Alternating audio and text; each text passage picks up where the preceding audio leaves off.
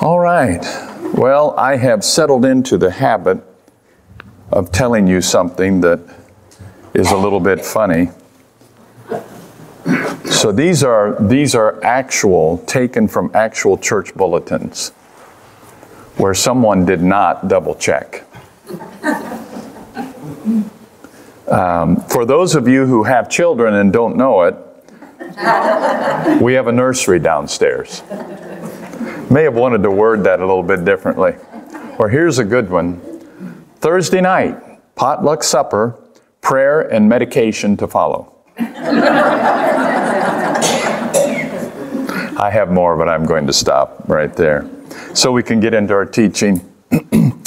So we decided to begin an in-depth study on the subject of angels. When I say in-depth, of course, there is so much in the scripture that it would take probably months to study any one subject. But we're going to begin delving into the basic role and activities, the identity, the characteristics of these beings that the Bible calls angels. And we're going to use as our text, our base text for however many weeks we do this, Hebrews, the first chapter, verse 13 and 14. And this is the writer of Hebrews, which there is much debate on who that writer is. There still is not a genuine consensus of opinion. Some say Paul, others bring other authors up. But at any rate, the writer of Hebrews to the Hebrew people said, "To which of the angels did God ever say, 'Sit at my right hand until I make your enemies a footstool for your feet'? Are not all angels ministering spirits sent to serve those who will inherit salvation?" Question mark. And then we'll talk about the first mention. I always like to bring up first mention and last mention of any subject in the Bible. First mention is in Genesis, the 16th chapter, and it is the scripture that talks to Hagar. The angel of the Lord found Hagar near a spring in the desert. It was the spring that is beside the road to Shur. And then Revelation 22:16 is the last mention of angels. "I, Jesus, have sent my angel to give you this testimony for the churches. I am the root and the offspring of David and the bright morning star." So there's so much incorporated in these scriptures, even in the scriptures I just mentioned to you. For example, notice, and I don't want to get myself sidetracked, but I, Jesus, have sent my angel. I have sent. God sends angels. We have a popular theory or philosophy today that you and there are some that believe that Christians can dispatch angels. We find that nowhere in the Bible. We do not find that reinforced in the scriptures, that you and I can tell angels what to do. They serve us, but only through the direction of God. They don't answer to you and I. They answer to someone far above you and I, right? And so we have to be careful when we assume a position that is higher than that which God has given us, so an authority that is higher. And my angel, we'll talk about that a little bit later. And so that's the first mention, that's the last mention in the Bible. We're going to start with a very basic point. Angels are real. And that may seem very simplistic, and to you and I, which it should, to you and I, it may be an assumption. But I think you would be shocked as to how many individuals, especially those who consider themselves to be intellectually elite, how many of the intellectually elite today in our nation and in quote-unquote developed countries kind of poof at any thought that there's such a being as an angel. In fact, I was seated next to, at the lamb roast yesterday. If you made it there, if you didn't, it was a wonderful event, beautiful day for it. At the lamb roast, I was seated next to Eddie Murphy, a friend of ours. Now, Eddie Murphy is a black lady who was born in Wellsville, and her dad was expecting a boy, and he named her Eddie, okay? She's not related to the Eddie Murphy. She was actually older than the Eddie Murphy that you may be thinking of. and she was over the retirement benefits of UCLA University, lived for many years in California.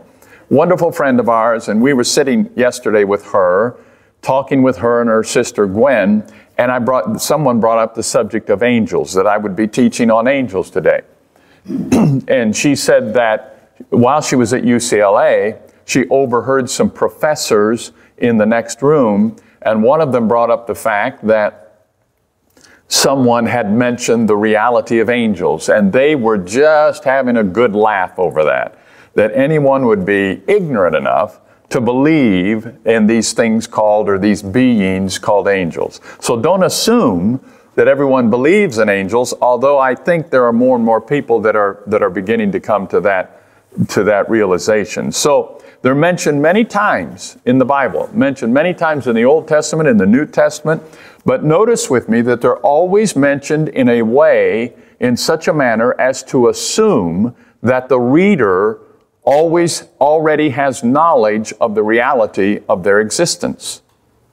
The Bible assumes that anyone who, with relative intelligence and spiritual acumen, would know that there is such a thing as angels. In fact, our verse in Hebrews said, ask it in a rhetorical question form, are not all angels ministering spirits sent to those who will inherit salvation? As if the Hebrews already knew that. And as if this is knowledge that you should have. And so the Bible assumes the presence of angels, but we're going to start with base one. Forgive me, I'm going to wet my whistle here.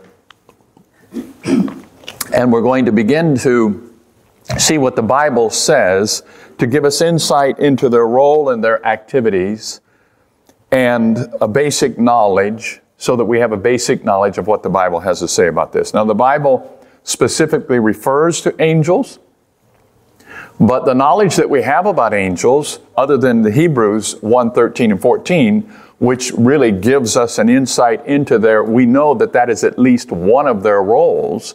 The rest of our knowledge, the entirety of our knowledge, is revealed to us through interactions or through stories, accounts, and events. And by those interactions, we gain knowledge as to who these beings are. So number one, angels are real. We know that, and the Bible tells us that, because the Bible tells us so. Point number one that we need to recognize, well, let me back up a moment if I can. I'm going to go with this point first. The Bible tells us they are finite and they are created beings. They're not like God. They have not always been. They are created, just like you and I. They were created by God. In fact, the Bible tells us in Colossians 1:16 that Jesus created them. It says in Colossians 1:16, for in Him, referring to Christ, all things were created. So Jesus, we could go off a pathway here, almost like that chart. We could begin to go off a pathway talking about the deity of Christ. He is God. He did not become God. He is God. He has always been. He has not always been Jesus, the Christ, but He has always been the second person of the triune Godhead. And He actually was involved, the triune Godhead is implied in Genesis, where it says, let us make man in our image. That's a reference to the triune Godhead, and Christ was there. It says, for in Him all things were created, things in heaven and earth, visible and invisible, whether thrones or powers or rulers or authorities, all things have been created through Him and for Him. Now that reference, as we will speak of in a little bit here, that reference of thrones, powers, rulers, and authorities, that is a reference to the spiritual realm, and that is a reference to the angelic organization, the organization of angelic beings, different levels and powers, organization of angels. Now, they belong to a uniquely different dimension of creation, but angels, like men, were created by God. So we are like them in that. They were created, we're created. We just live in different dimensions currently, and we have different characteristics. They're limited to the natural order. and since we're limited to the natural order, I should say, we can scarcely comprehend just little glimpses of who they are and what they're like. But God has given angels higher knowledge, power, and mobility than we currently have. Their ability to move about and their power is immense. They vary in power, but their power, when we speak of power, power in the Bible is the ability to perform. Authority is the right to command. There is a difference in the Bible when the Bible mentions authority versus power. You and I have been given authority in that we have right to command. Jesus said all authority was given to him. Authority is the right to command. A policeman stops your car not with brute physical force or power. A policeman stops your car with his hand held out with authority. And so there's a difference there. But these all have a power. They have power, mobility, they have special characteristics that we currently don't have. The time of their creation is unknown.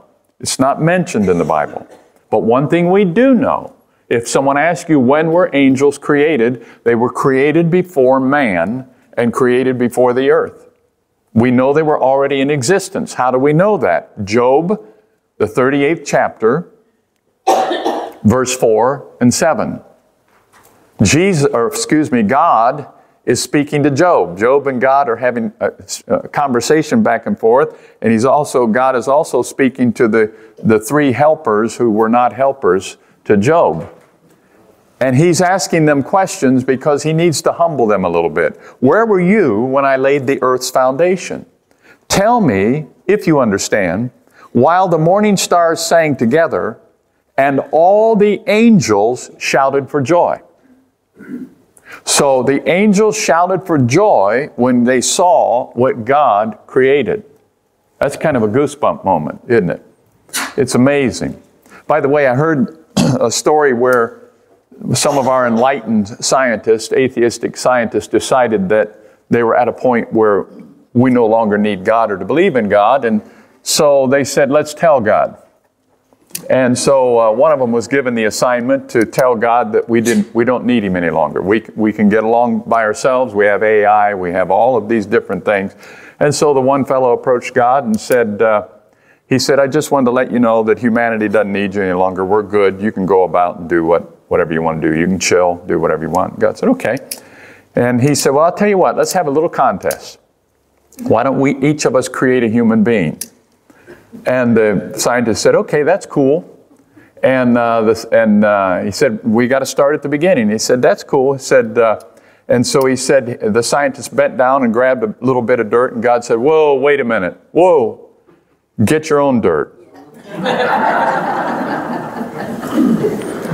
So they were created by God, and they were created before humanity. They were created before we were created. The second thing that the Bible is very clear on, in our scripture, Hebrews, the first chapter, they are spirits. They are spirits. That word spirit is the Greek word pneumata, P-N-E-U, and that is the plural for spirit, pneuma, the Greek word pneuma. It's the same word that is used to describe God. In John 4:24, where God tells us, God tells us that He is Spirit. John 4:24 says God is Spirit, pneuma. Well, spirits, pneumata, same word, exact same word. Now, what we need to understand, as I began to study this, it's amazing. I always learn more as I prepare things. And I have prepared a few messages on angels. In fact, I've preached one here a year or two ago about angels. But what I came to realize, and I think we need to emphasize, is that even though they are spirits, they are not without form. They're not nebulous. They're not like a mist or a cloud. They are spirits, but they have form. They are beings. B-E-I-N-G-S. They are beings. They are spirits, invisible to our eyes most of the time. We'll talk about that in a moment. But they are beings. They have form. just like you and I do. We are human beings, and we all have different characteristics. None of us, the scientists tell us, are the same. Now, they are identical twins, but our fingerprints and different characteristics are different. That's why they use fingerprints.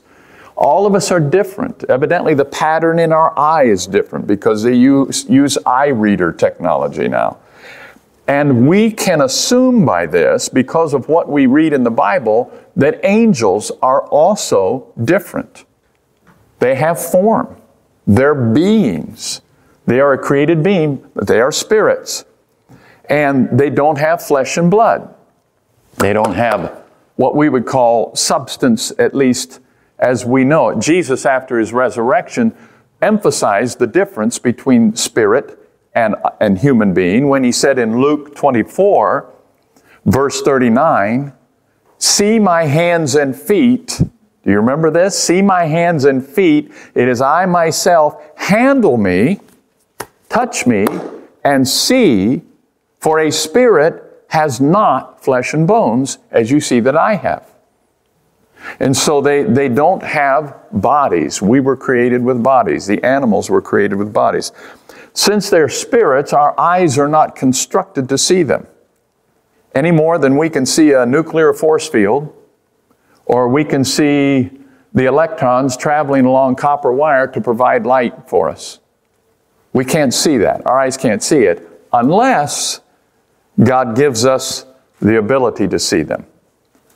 And the Bible reveals that they have the ability to be, I don't know whether they have the ability to become visible, or we have been given, or we are given, or humans are given the ability to see them. I'm not sure.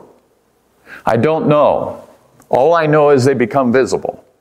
And we have several instances of that. And they can change their appearance and shuttle back and forth between the capital city of heaven and earth in an instant of time, because they belong to another dimension. They're not bound to gravity or the laws of physics and earth. They operate differently than we do, like God. They live in that other realm, that other dimension. And they don't possess physical bodies intrinsically, but they may take a human form when God appoints them to certain tasks. Let me put a footnote here, and that is, not only do they look like humans, but the Bible tells us there are certain order of angels that have different appearances, like the seraphim and the cherubim. And then there are angels that have the face of a lion, or they have different appearances. So God has created an unusual order of beings, and He's called them angels. Now, the Bible tells us, for example, in Genesis, if you remember Genesis, the 18th chapter, verse 2, it talks about Abraham getting a visit from 3 men. He thinks they're men. They have all appearance of men, but they're angels. And either Abraham has been given the ability to see them, or God has given them the ability to appear to Abraham. In Daniel, the 8th chapter, just another example, Daniel, the 8th chapter, Daniel was watching the vision, trying to understand it. There before me stood one who looked like a man. So he could see the angel. Now remember, there were occasions where one person saw the angel or angels, and others right with them did not see. So Daniel on one occasion saw them, the others did not. But the others sensed the presence of the angel. Because it says they became terrified and power and strength left them. So angels evidently have such power that if they come close, evidently if you're sensitive, you can feel them. They're like a force field. They operate in great power. You know, I have no doubt that they're listening to this with great interest. I can't see them, but I have no doubt that maybe they're smiling a little bit. Maybe they're saying, he's got that's a little off. He'll find out someday. You know, that's not quite right. But they're here. I don't want to get ahead of myself, but I'm going to. The Bible implies through a verse that Jesus was admonishing and correcting his disciples and the adults. He said, speaking of children, let the little children come to me, because I tell you, it's a possessive term, their angels do always behold the face of my Father in heaven, indicating that those children each had an angel. That's where the term guardian angel came from. It has been assumed, and I think it's kind of a neat idea. The Bible doesn't indicate this anywhere, but someone has said that it could be that when you were born, before you were born, God assigned to you an angel to carry out His work, His will in your life. How many times can you look back and remember that you were protected? Or how many stories can you tell and say, I shouldn't have come out of that alive? There's no way. What was going on there? And again, I've got to get back off that branch and back, because I'm thinking of stories even that I heard and things that I have experienced that I should not have, foolishly. It could be that when I get to heaven, when I meet my angel, he may just slap me right in the face the first thing. And say, you were such a headache, right? But I made it, praise the Lord. And so they have the ability to become visible, but God decides who sees them and when. We have that indicated to us in 2 Kings, the 6th chapter, verse 17. Do you remember the story that Elisha is being pursued, he and his servant, by the army? And a great army, Elisha goes up into his residence and goes to sleep at night. Evidently was on an elevated area. And they wake up the next morning, and his servant goes out, and lo and behold, they are surrounded by a massive army. And it's just he and Elisha. Elisha comes out drinking his coffee. He's just all calm and cool and collected. And he says, don't worry, there'll be more for us and be against us. And the servant thought, he has lost his ever-loving mind, right?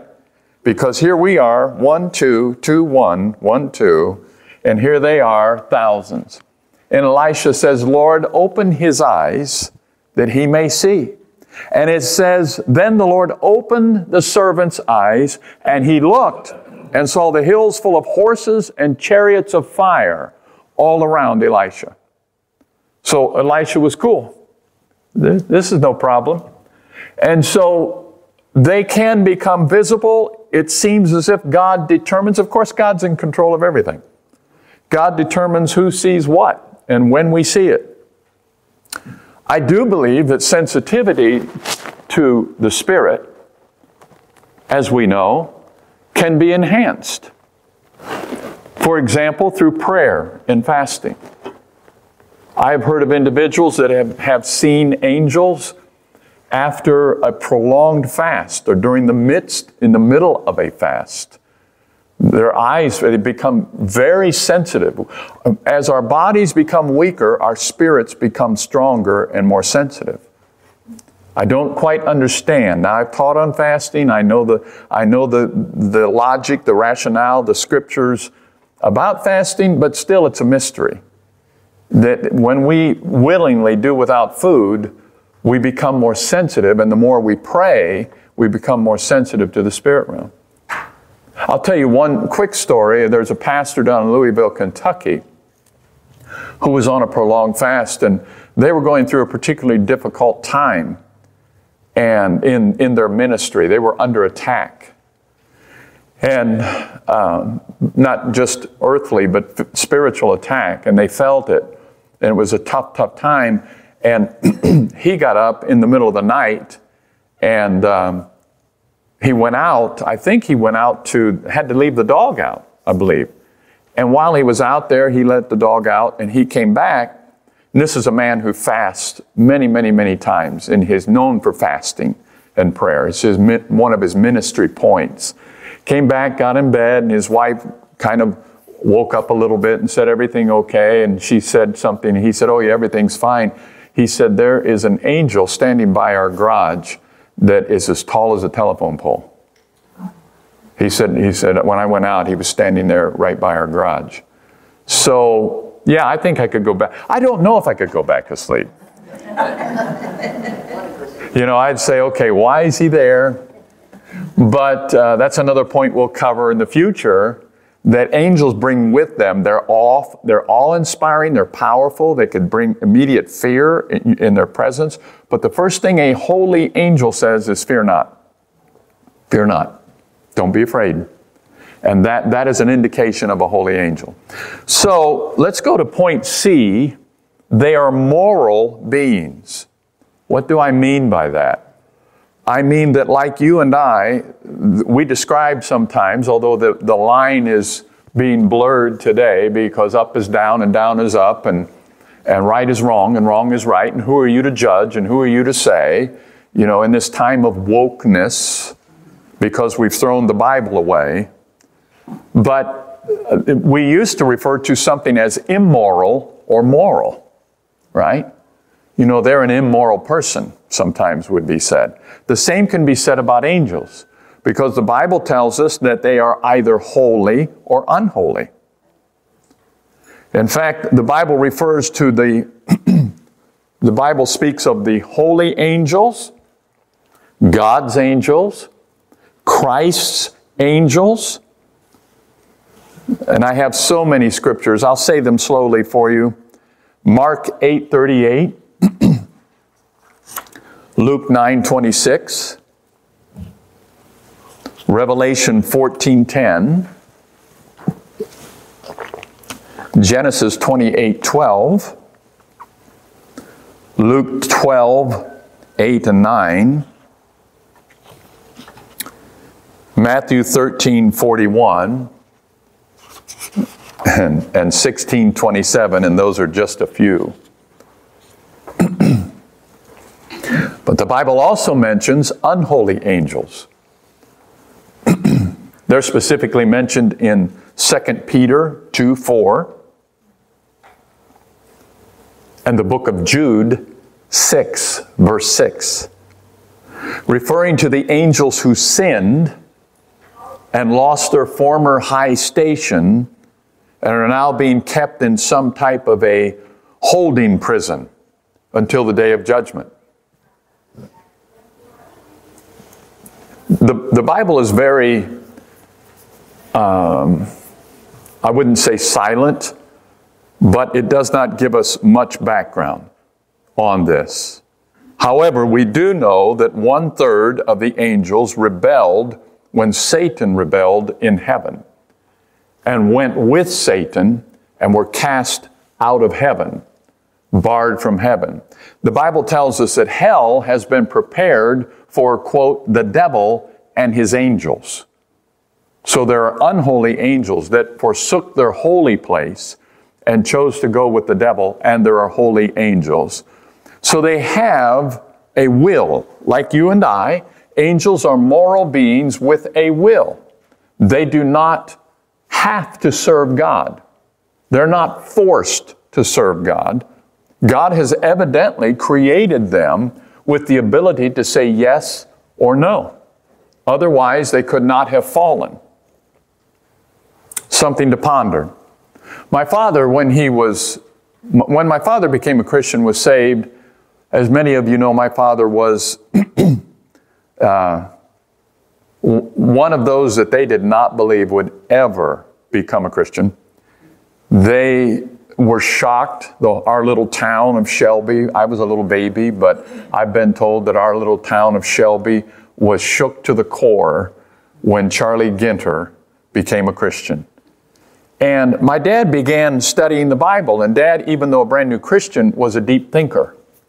And I remember one of the items that bothered him, one of his questions that frankly his pastor, and I don't know of any other individual that's been able to answer it, he said, if there was rebellion once in heaven, what would stop rebellion from happening again in heaven?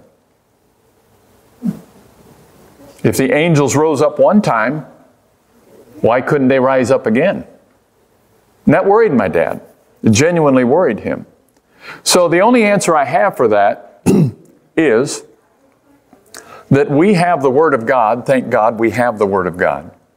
And the Word of God tells us, in the end, God wins, right? And one thing the devil doesn't have that God has, the devil's not a creator. He's a copy machine.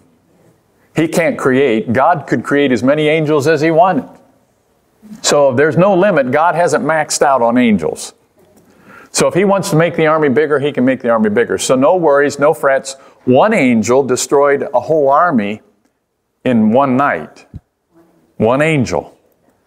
And so if one angel can take on a whole army and destroy an army, I think the millions of angels that God had were good. So they have a will. They can say yes or no. Now, the interesting thing that I would like to bring out, and I know I'm running out of time, and one thing I need to insert here very quickly. I've heard people talk about their family member that's gone on. Now they're an angel. No, they're not. Human beings do not become angels. We are created a special class of people, of beings, all to our own. Angels are angels. Human beings are human beings. Human beings do not become angels. Do not be talking to your mom or your dad or your relative. That's called talking to the dead. That's necromancy. That is forbidden in the Bible. That's witchcraft. When I hear these athletes, oh, I talk to my mom every day. You can talk to some, but you're not talking to your mom. You're either talking to God or you're talking to the devil. Angels are not, listen, only one special privilege that we know of in the scripture was when Samuel was allowed to interact. Other than that, those who have gone on to heaven, we have no indication whatsoever that they can hear us or know what we're doing. And so please make sure that you recognize humans are created in the image of God, and angels are not created in the image of God. I don't know exactly what differentiates us from angels, but I know nowhere does it say that angels are created in the image of God. Only we are. In fact, there was one Bible theologian that I was studying recently that said that he wonders if Satan did not rebel after he saw the creation of humanity, and he became jealous. Because God said, let us create man in our image, and that drove Satan to jealousy. So he rose up against God. This theologian wonders if Satan rose up against God because he wanted to destroy humanity. And we know that Jesus said Satan comes to kill, steal, and destroy. And who is the target of all of his wrath? It's us. So it does cause us to think, and we're not going to get through this today, but I want us to recognize that we are children of Adam. We have been called children of Adam, meaning that we are born with sin in us. You don't have to teach your kids you don't have to teach them to be bad. It just comes naturally. You didn't have to learn to be bad. It just comes naturally. Because we have sin within us. So we're children of Adam, meaning that like Adamic nature, we have Adamic nature. But it says that we will be children and are, after we come to Christ, children of God. John, the 1st chapter. So we are unique. We are recipients of God's love to such a degree that the angels don't experience. Think with me. Let's think a little deeper. Why is it that the angels rebelled and they are not offered salvation? They're held until the day of judgment, and hell was prepared for them. They have nowhere do we see where God offered angel salvation. Man sinned, and God sent His Son to die for us and to redeem us. That's a mystery.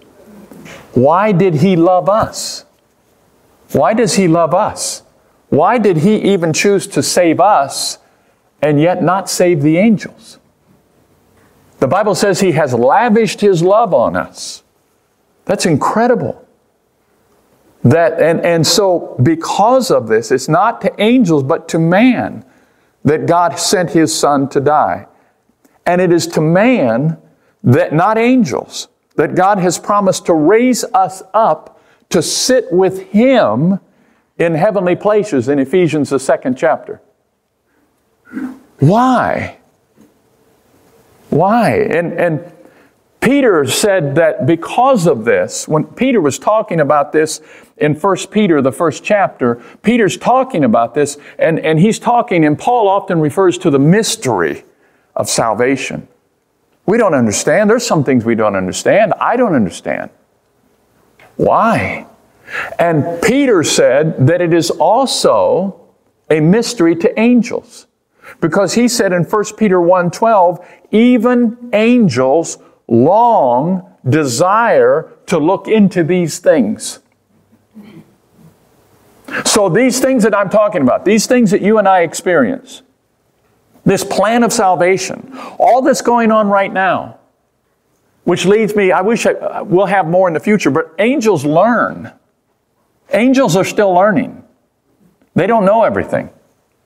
They're still learning. I'll get ahead of myself here a little bit, give you a little glimpse into the next week. The Bible says that God is using the church to reveal to the principalities and powers knowledge that right now you and I are a lesson to all creation. All creation is watching what's going on here on this earth, and specifically what's going on in the church. And the church is God is using the church to teach. Think about this. God is using the church to teach these angelic beings that are called to serve those children of God. That is an amazing thing. I could tell you a story that would boggle your mind. I'll tell it to you. I'll take a risk. Should I tell it to you? I'm 2 minutes over. I was preaching on a subject that God had been speaking to me about years ago. It is a subject that really, it is almost akin to splitting hairs theologically. I'm not talking about getting into heresy, but I'm talking about something that God began to show me about gates in the Scripture. And what gates represent, what gates symbolize, both here on earth and spiritually. And while I was, now you're either going to believe this or not, so it's up to you.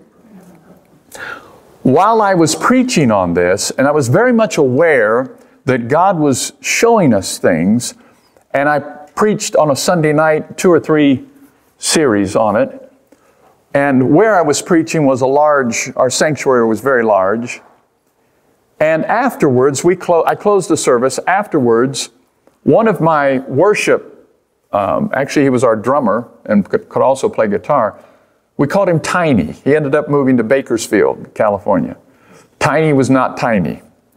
And Tiny was from originally California. You wouldn't have known it because he had a southern drawl. And Tiny liked gravy. He loved gravy on everything. I went out to eat breakfast with him once, and the lady said, "What, would you like gravy?" He said, "Oh yeah, on everything. Just poured it all over everything." But Tiny came up to me. Tiny was not given to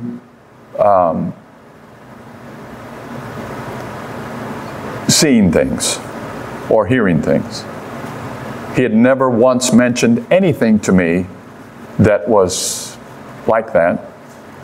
But he came up to me, and afterwards, he was over here, and afterwards he came up, he said, "I've got to talk to you."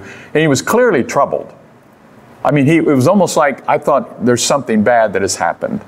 That's how he acted. He said, "I've got to talk to you, I've got to talk to you." And I said, "Okay." So I went over, said goodbye to some folks. I went over, and he said, "You've got to tell me, you've got to explain this to me." I said, "I don't know, what are you talking about?" He said, "You've got to explain this to me." I said, I mean, he just almost could not articulate whatever it was. He said, while you were preaching about gates, he said, I looked up, and he said, all the way around our sanctuary was a balcony. Now, we didn't have a balcony. Okay? So there was a balcony all the way around our sanctuary, all the way up front. And he said it was filled with beings in white. And he said I could see their faces. He He said they all had different faces, and he said they were all leaning over the rail listening to you preach. Now that's goosebump time. And I mean, it shook this man up. I actually had to calm him down. He said, I saw it. He said, I could see their faces, and they were listening to you, and they were reacting to what you were saying. I thought about that while I was preparing this. The Bible says the angels long to look into the things that you and I are experiencing. Ladies and gentlemen, we're a part of something that is much bigger than we have any idea. Amen? We are privileged people. All right, well, God bless you. I went over, but isn't this interesting? It is interesting. I hope it will strengthen your faith. And now I've got to go get ready and change subjects. So God bless you.